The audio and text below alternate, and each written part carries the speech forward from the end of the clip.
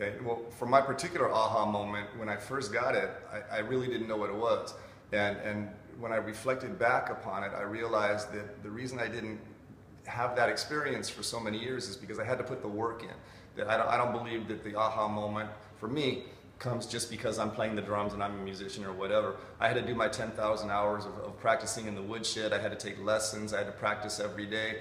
And I had to master my craft first, and then I had to find my voice, my own unique style of playing within drumming, because I believe that the drums came to me. I really didn't come to them. They chose me, and so I needed to find my voice. Now once I found my voice, and I had my chops, as they call it, you know, I had my skills, then I was ready. I had done the work, and I was ready for that, my first aha moment. I'm getting chills right now telling you about it right now. I remember I was on Westwood Boulevard playing in a bar upstairs near UCLA, and I had a little solo, and the drums took over. You know, I was dancing behind my drums, and I really didn't know how that was happening, but it was incredible. That was my first aha moment.